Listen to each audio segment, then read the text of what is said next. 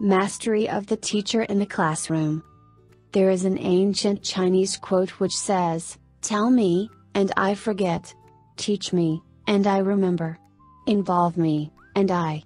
We can apply this old quote to our days, even though our challenges may be more extensive. Modern problem. Today anyone can go through the web and seek information. This made the task of teaching a bit harder since we have to deal with an immediate gain of information. It is easy to open a Wikipedia article and just read what happened 100 years ago somewhere, but it is the teacher's task to involve the students, to connect the facts, to know details about what happened, to gain the students' attention, and that attention can be reached through passion.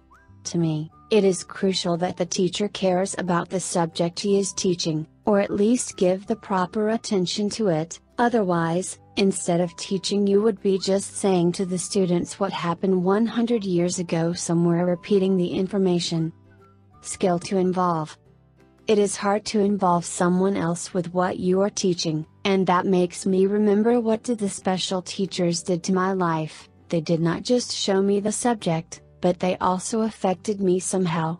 It seems that those special teachers loved what they were doing when communicating to the students. They did show excitement about the subjects they teach, and that went beyond the class environment.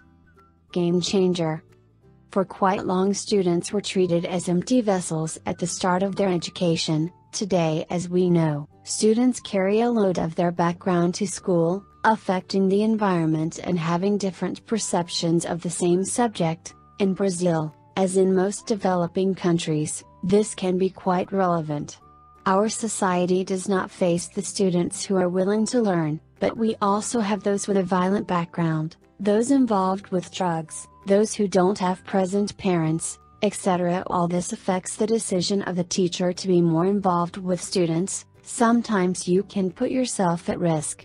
But at the same time, it is easier to be a life-changing factor in your students' lives, since most have almost no guidance, so they might need someone to give them a little push forward, and that may make a real difference to the students' future and their decisions through their youth.